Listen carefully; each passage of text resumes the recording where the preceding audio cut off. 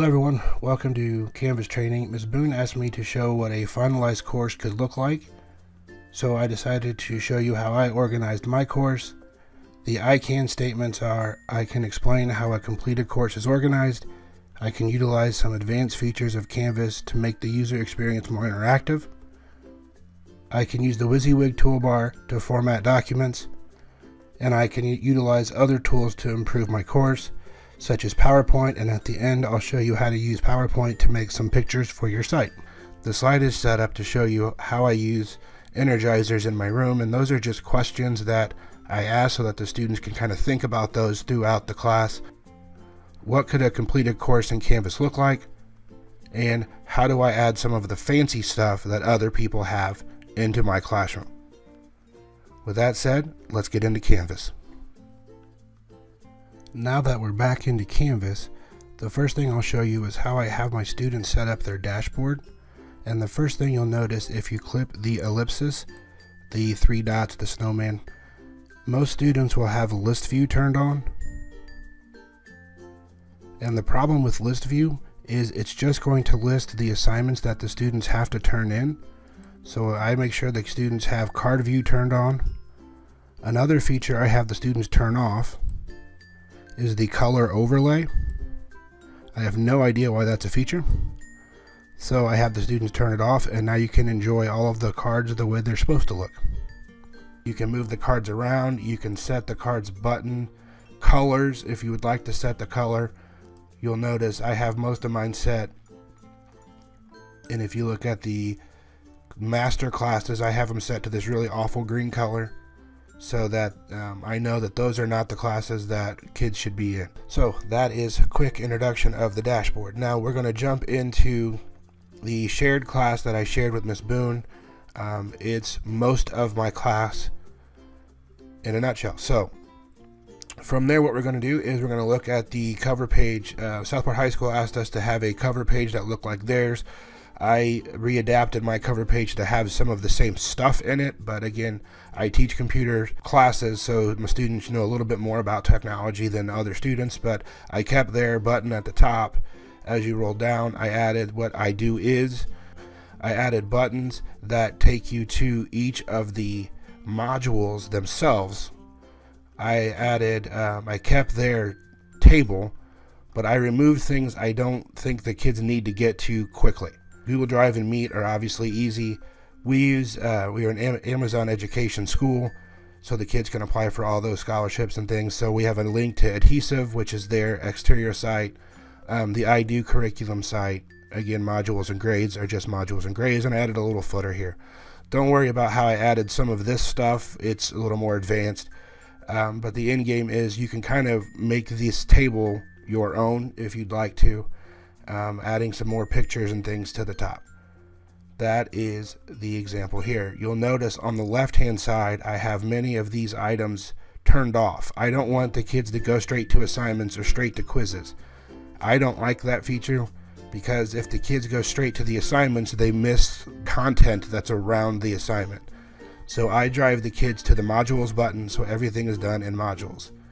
To demonstrate the buttons here, the first days of school takes me to the first days of school. You'll notice it takes a second to load, and then the page clicks over and says here's the first day of school assignments.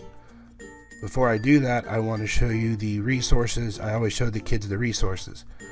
I keep a series of resources that are really important to the foundation of the class. I have the 2 state standard things that I always need for professional development. I just have them there in case I need them. They're turned off because the kids don't care. The classroom expectations are here. It's just a PDF file. I can open it in a new window and show you that it's just a PDF file. I tell the kids they have to take flight in my classroom because that's what good cards do. You'll see that it looks, just like any other PDF file. I have late work policies so the kids understand, look, people are counting on you. Here's kind of how we pull our late work scores. Other people are counting on you to turn in your work, just like in the real world. So we need to make sure you are following that protocol. I have things like what is your grade mean? Anthony Stanich and I decided to explain to the students what does a grade mean? What does an A actually mean? So that the kids kind of get some grasp as to what they're trying to accomplish here. I don't understand the subject matter, that's your F. So those are some basic things that I have set up there. I can show you how we colored the tables. I'll go back to what does your grade mean and show you that if I click edit, you'll notice that I have different colors in each row of the table. Tables are kind of outdated code, but it makes it easier for non-tech people to understand it. So if I go in and I add a new table, we'll just go, yeah, like that. Now I've got a table in here. I can insert my data. If I want to insert my data, I can go up to table and properties, and I can do things like I can make the border really big. I can make everything line to the center. I can give border color. So if I want to make the border, I don't know, let's go red. Let's go purple because that'll be really obnoxious. And if I can make the whole thing one background, I can add different types of border outlines if I wanted to. And so now my border looks very elementary school. I can then go in here, and if I want to make this whole row a different color, I can go to row properties, and I can give it a color, and you can use any color that's a web color. So I don't know what goes with purple. Colors aren't my thing, so we'll go yellow. We'll hit save, and now that row is colored. So you can see how you can kind of make the tables look a little more fancy than just text on a screen, because that can get boring even for adults. So that's how we created that. I'm going to hit cancel so I don't save it. Next thing we'll talk about is the layout that I created in the course itself. We go through some of the items here in the resources. Some other things are software. Kids, if they have a computer at home, our school gives them Microsoft Office for free, so they can download Office there. I do use OneNote for Microsoft Office for notebook taking and things like that. I encourage, especially the robot kids, I encourage them to keep track of their assignments in a OneNote so they can share it with me, and I can make sure they're doing their things that they need to do to survive in high school. Surveys, IUPUI sends me surveys they want the students to take, and I tell them to go to resources, go to your surveys, and take the next survey. And for some of the code that we use, I have the kids use some of these different websites to edit their artwork if they want to make their own artwork. Again, if I go back to home, just to show you one more time, if I go back to my home page, I like to show that the kids win money and cash prizes when they win my class. So that's kind of why I have that picture on the front. I can go to first days of school, and in the first days of school, I try to eliminate the excuse of I don't know how to turn it in. And if a student tells you I don't know how to turn it in, this is the great time to get that out of the way. So Mr. Knight asked us to do a good teaching survey. So I created a Google survey here, just a Google form, and they do that. I have the students use Padlet to give me their information on what they think is informatics. Most people don't know what that is, so the students take time to Google it.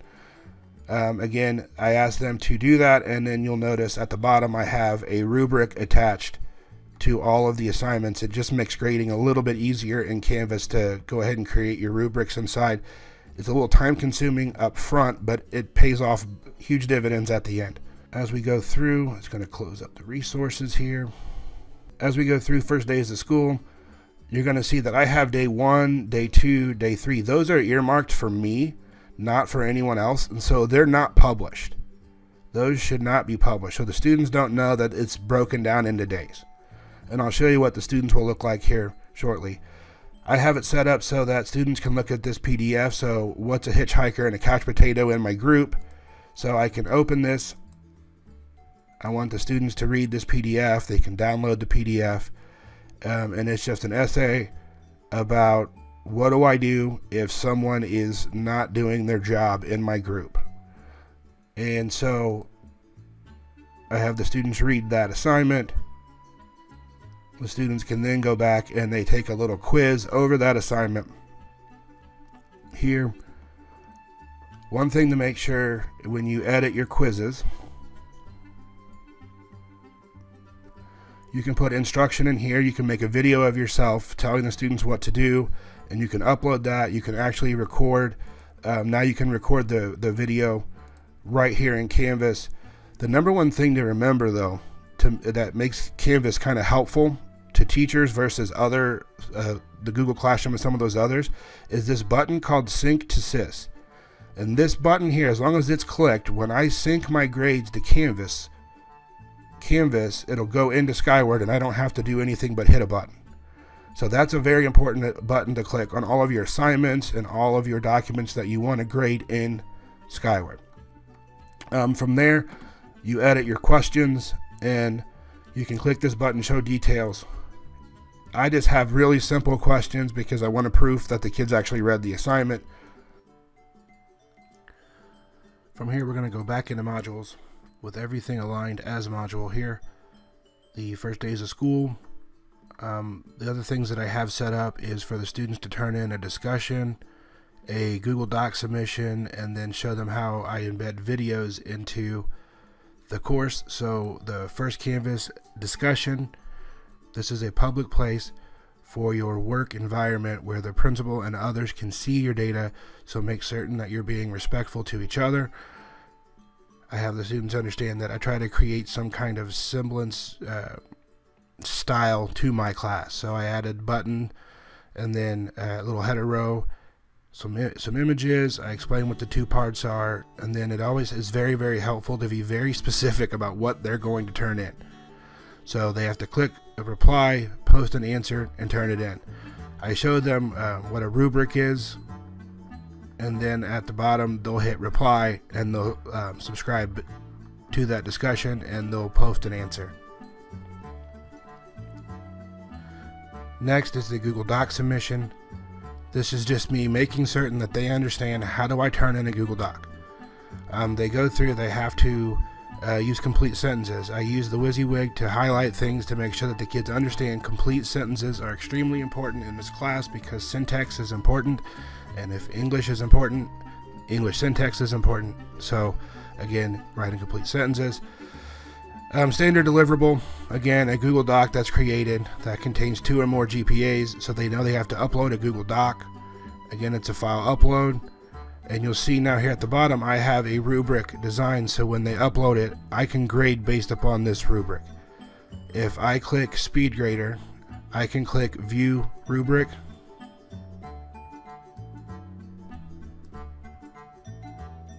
And when I go to grade, I can actually just click and grade the rubric right here, and it gives them the grade. So that's a really handy way to make sure things get graded quickly and accurately when you're going from paper to online. The next thing I'll show you is the growth mindset assignment, where I try to embed growth mindset assignments throughout the curriculum for the students. And again, I just embedded a YouTube video. What determines our intelligence?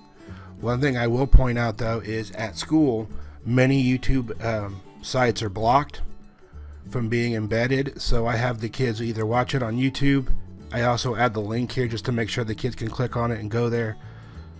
Their basic instructions, again, I highlighted complete sentences and very specific as to what they're going to turn in, and then here's the rubric at the bottom. Again, trying to create a similar look to every assignment, even though they're turning it in a little bit differently. Last thing I'll show you in this lineup here is the Tell Me Your Name assignment, and that assignment is to help me pronounce names properly, but also to introduce each other to the class. Since groups are a big deal in this class, the group setting is important, and understanding how to say your group member's name is really important as well. So again, I had a little picture here. I have very important things for them to fill in. If you are in red RB1, this is the button you click and it takes you to a presentation where you just add your slide to an existing presentation. again, standard deliverable, what they're turning in, and finally the rubric at the bottom. From there, you'll notice I have another button at the top called Resources. And so what I did from here was I made a page and linked it to that assignment so the kids can see that this embedded Google slideshow is exactly what they should be turning in. Hi, my name is Michael, and I'll be the next email to start you. And so they have a video, they tell me what they want, they've used a picture, so they've done multiple things in Google, but they also have now seen an exemplary slide. Again, the rubric at the bottom. I go back to modules. The home page is really just a landing page, so to get them to where they want to get to quickly. The next thing I'll show you is I have these broken down by days because it aligns with my diary maps that I try to keep. But also you'll see that I have these teacher resources not published, so the students won't see them. But again, I have PowerPoints created to kind of help guide me through each day. Now they're not exact, I have to update some things each time and tweak them a little bit, but this way I don't lose documents. I know I have it. Again, it's just set up the same way. Before you go, the students have to know what they have to turn in. The first day of school, this is exactly what we talk through. And their seating chart, we talk about their perception of high school and how good it's going, bad it's going to be. We talk about why we don't curse in class.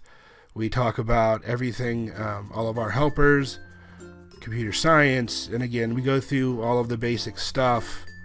And it's just a presentation that I can download, and since I do everything on my laptop, this is a really good way to get things from my laptop to my desktop at school as well. So that is basically how I set things up. Devised everything so that I have a unit of study, and then my presentations that go with those. I have prerequisites on the first day of school so that the kids can't tell me they don't know how to upload something, because if they've passed the prerequisites, they've done it. They may not be experts, but they've at least done it. So this is basically how I set up the course. So you can see how a course could be set up to help kids navigate through. The next thing I'll show you is what does it look like from a student perspective. And so if I go to student view,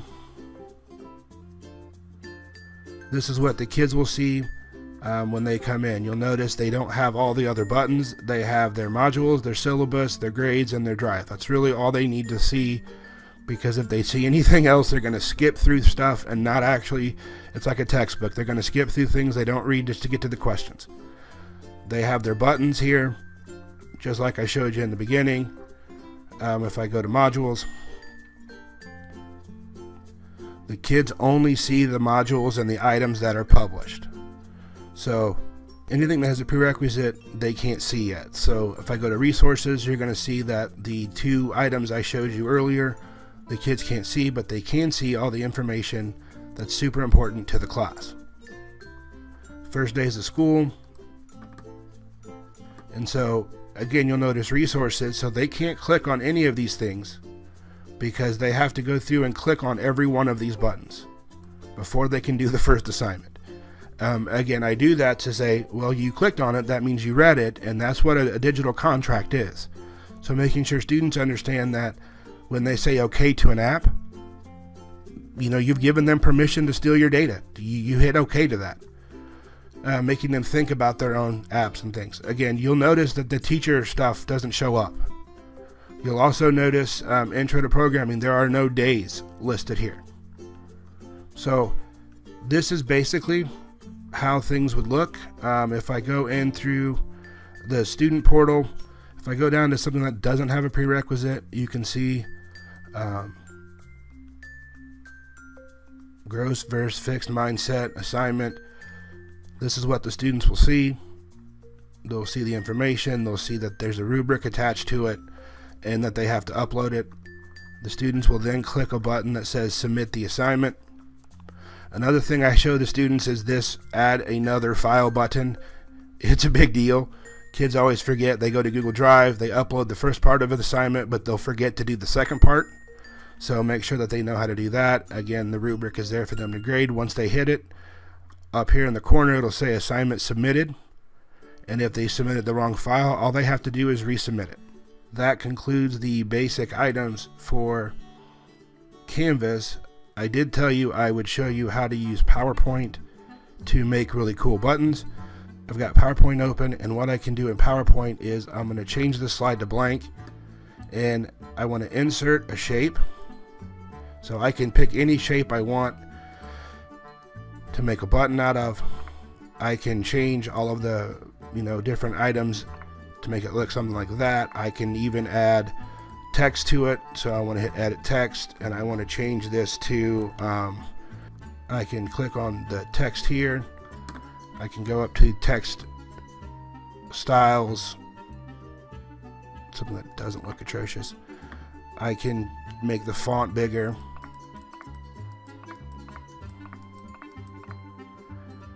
So I'm going to right click on the outer edge, and it has to be the outer edge. If you have an insertion point, a blinky line inside, it's going to focus on the font, not the shape. And you want to hit save as picture. And I can save this as an image, and I'm just going to save it to my desktop so I can get to it quickly. And we're going to call this module button underscore delete, because I don't really want to keep it. And it'll save that as a button on my desktop that I can open with photos. And now I can insert this as a picture into my syllabus, into any of the code, any of the assignments. Then that might help make some of your stuff a little prettier than just data dumping. With all that said, hopefully now you know how to use different items for Canvas, and you know how to make buttons with PowerPoint. If you have any questions, please let me know, and thank you for watching.